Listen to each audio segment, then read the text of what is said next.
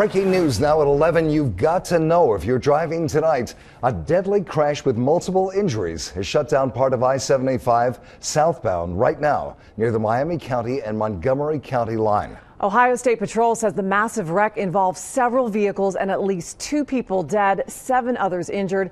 Alexandra Lewis is live at the scene. Alex.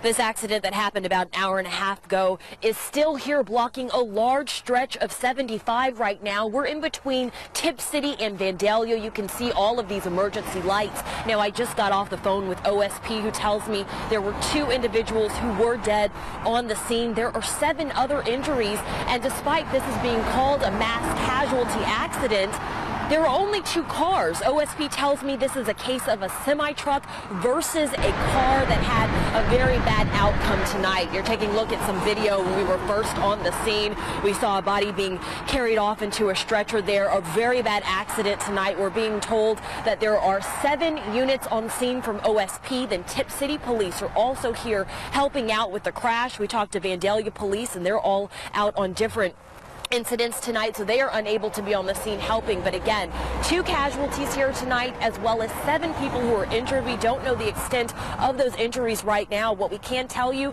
this most of the night. Of course, you want to go to our website, ABC22 Fox Now. That's ABC22now.com, rather. That's when you're going to find all of the latest information. Find out there when this stretch of highway is going to be back open. That's the latest here in Vandalia. Alexandra Lewis, ABC 22 News.